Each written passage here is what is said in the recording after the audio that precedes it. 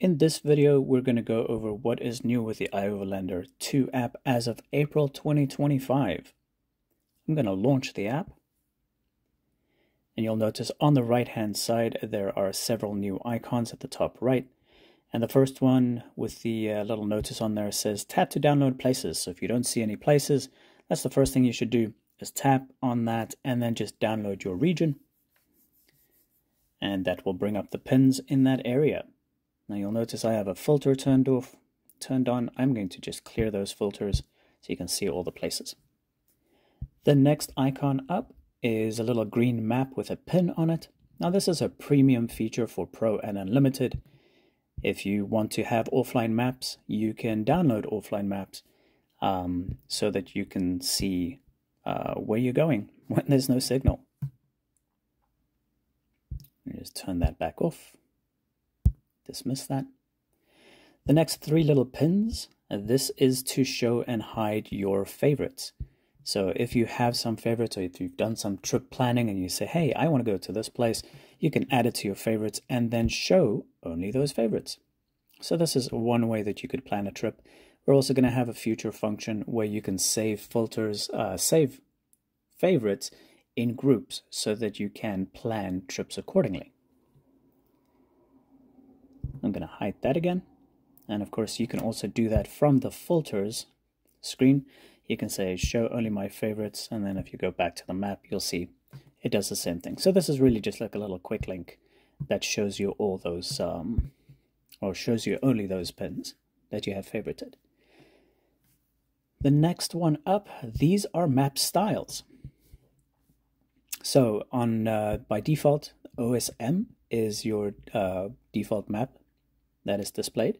But here, if you are Pro or Unlimited, you can also get streets, bright, topo, and outdoor. Outdoor, you can see that there's some contour lines and shading, so you can actually get a better feel of what's in that area. And it doesn't just surprise you when you show up and then there's a massive hill and you can't camp there. Okay. There's also dark mode if you're driving at night. There you go. And then there is satellite view.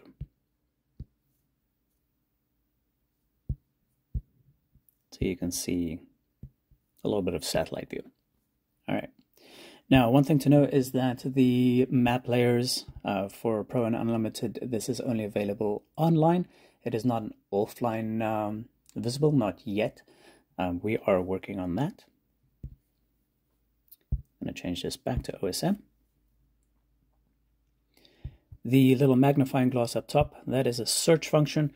So you can type in what you're looking for. And if you have pins downloaded in that area, it'll populate straight away. If you don't, then you can just download the pins for there. Of course, you know, if you're Pro, you can download 3 sets of pins at a time, and you can shuffle that around in your place downloads. And the same thing with the free version. And Unlimited, of course, you get as many pins as you want. So that is search. Then there's filters, or this is list view. There's filters. And as I said, you can search by category type. So I'm going to say amenities, and then say I want just Wi-Fi fast, and say OK, and that'll show me places that has those that meet those criteria. Now the nice thing here, or one of my favorite features anyway, is you can create filter sets. So you can create a specific filter that drills down into the amenities and say, I want to see only those places. Now in this case, I just want to see established campgrounds that has electricity, and I'm going to say load that.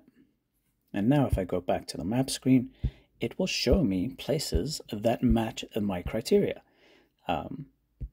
only. And the list view will do the same thing, and it'll sort by distance from you.